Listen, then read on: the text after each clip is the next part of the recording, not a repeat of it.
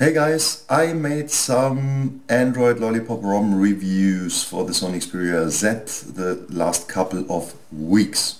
So I personally use the latest Existence Ultimate KitKAt ROM from Nearbook because of some unique Sony features like camera, display enhancement and sound quality.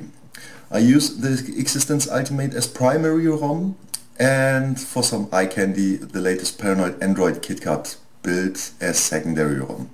So I can switch on boot which ROM I want to choose.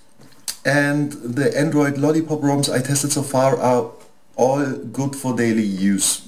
They are all in early development stages, so you have to expect some bugs.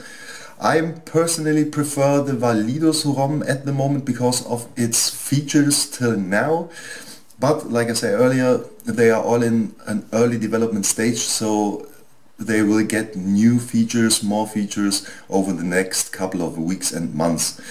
So if there is something I can do for you, explain you, show you, give me hints, write it down in the comments so I can make a video for it, of it.